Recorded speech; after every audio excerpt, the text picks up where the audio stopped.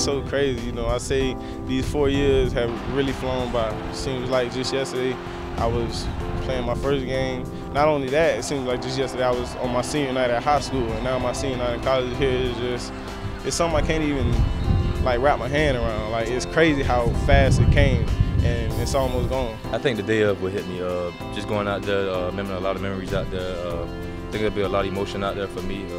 But like I said, it hasn't hit me yet. Just focus on the game, and once that day comes, I think it will. It's going to be an experience. This is going to be senior night, so it's like very big for all the seniors. I've really enjoyed all the experiences I've had here, and the time being here, I've enjoyed everything about it. It actually came up kind of fast. You know, I've been there for so long, but it actually went by pretty fast. It is really hard to believe that this is going to be my last home game in the season. You know, it's kind of surreal still. It really hadn't hit me yet. I don't think it's going to hit me until after the game's over. You know. But yeah, it came up faster than I could ever expect. I don't know how to explain it, man. I feel like I've been here forever, man. You know, with Cliff being here and everything, it's gonna be a little emotional, I guess. But you know, I'm just glad that Coach O'Leary and the coaches gave me the opportunity to come and play here.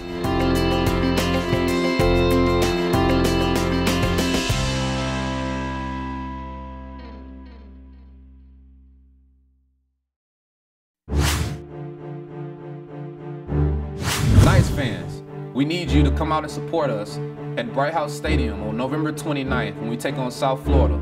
It's a rivalry and it's back. We need you there. Make sure you come out.